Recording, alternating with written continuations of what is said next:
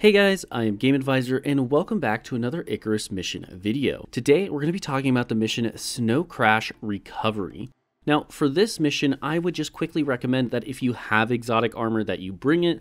Aside from that, you really don't need anything in particular or specifically, just the exotic armor so that you don't have to craft the fur armor, which will save you a lot of time. However, if you don't have it, you can still do this mission. It's just, once again, significantly more convenient. Once you drop on into the mission, you're going to want to go ahead and farm up enough resources to craft a 1x1 wood structure. This means you're going to need 2 wood floors and 4 wood walls. Don't bother with the door, it really doesn't matter. You're also going to want to craft a campfire and make sure you have some berries, as well as have enough wood to actually fuel your fire in case you get caught in a snowstorm. Now, once you're ready and you're all set, you've got your bow, you've got some arrows if you didn't bring them, and you're all ready to go ahead and head out to the first objective point. Once you arrive there, you're going to go to this location.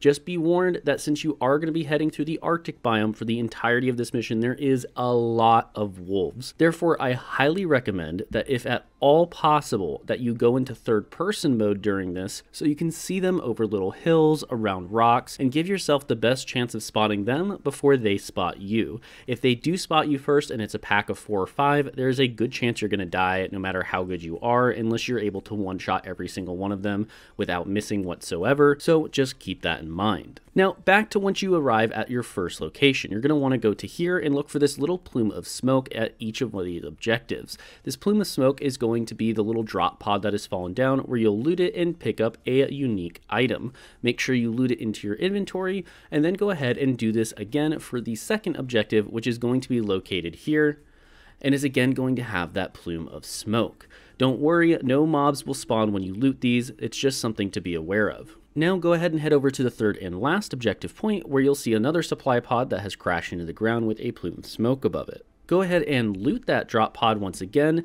and then you're going to have to craft a unique item in your inventory. If you just hit I or whatever your inventory option is, go ahead and go over to crafting, and it should just be a base blueprint the game has given you specifically for this. You don't have to go into your blueprint tab whatsoever. It should just already have been learned.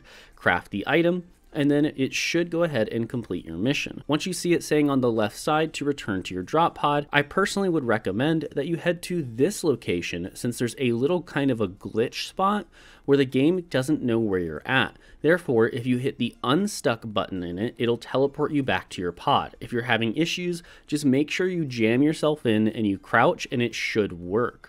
It is worth noting there's going to be a lot of wolves in between you and on the way back, since for some reason in this game, animals seem to spawn behind you a lot more than they spawn in front of you.